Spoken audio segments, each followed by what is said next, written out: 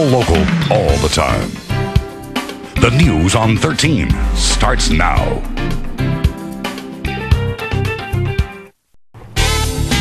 Your feet take a significantly worse beating when you are not wearing a special insole. That's according to researchers with the American Diabetes Association.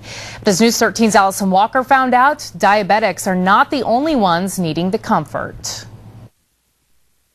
Researchers studied a group of people wearing non-therapeutic footwear. 1/3 of them had new lesions showing up. Another group put on therapeutic footwear with special insoles. Only 4% of them had this problem.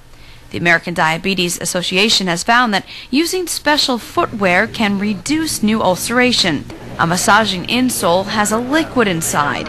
A rep is telling these seniors it relieves back, knee, and hip problems too. But if you're a diabetic with overly sensitive feet, talk with your doctor to find out which type of insole is best. With Generation to Generation, Allison Walker, News 13. To read the study for yourself, just go to our website, cfnews13.com.